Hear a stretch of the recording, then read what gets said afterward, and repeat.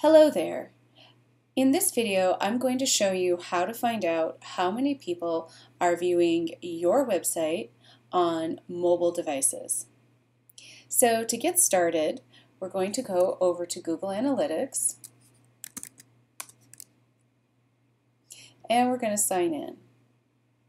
In my case, I am already signed in.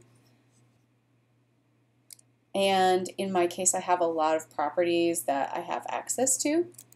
So I have to type in the name of my URL in order to see the statistics for it.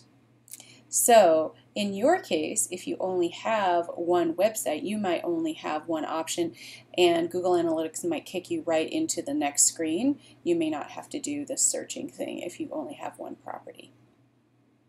So I click on the name of my property, and then when you start out in the Google Analytics dashboard, you may see that audience is expanded or it's compressed. So if it's compressed, you just click on it to expand it, and you're going to go down to mobile and click on mobile, and then you're going to click on overview.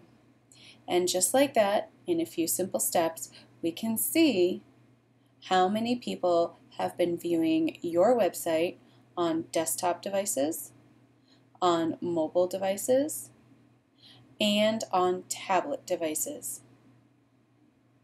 And that's all there is to this tutorial today. Now see, isn't that easy?